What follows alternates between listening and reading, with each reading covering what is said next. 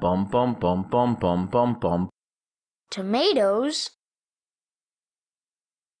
Hello, and welcome to the video for what is the combo box get option at index node.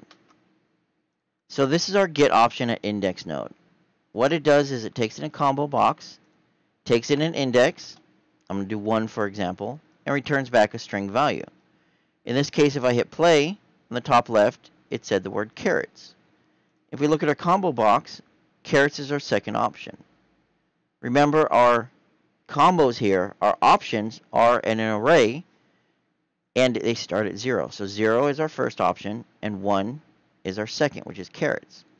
We can see that here in our designer. We have an array. We have 0 is their first index, 1 is their second, and here's our options. So it's really that simple. Simply tells us what is the option currently at this index.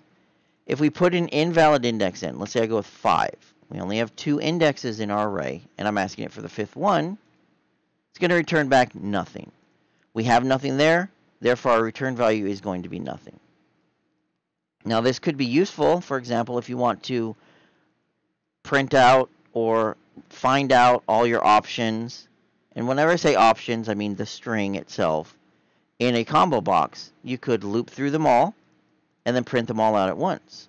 So in this case, I'm doing that, and you can see this is our default option, and carrots is printed out because I'm looping through all of my combo box items and increasing the index each time based on how many I have in there, and then printing it out.